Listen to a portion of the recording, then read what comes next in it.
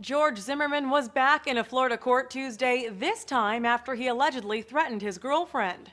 The judge charged Zimmerman with felony aggravated assault and 2 misdemeanors on allegations he pointed a shotgun at his girlfriend. The judge in the case set Zimmerman's bond at $9,000 and ordered him not to have any weapons or ammunition. He was also ordered to stay away from the girlfriend's house and to wear a monitoring device. Zimmerman quickly posted bond, though he's not allowed to travel outside Florida. USA Today reports Zimmerman's girlfriend, Samantha Scheibe, called 911 Monday after arguing with him. What's going on? He's in my house breaking on my because I asked him to leave.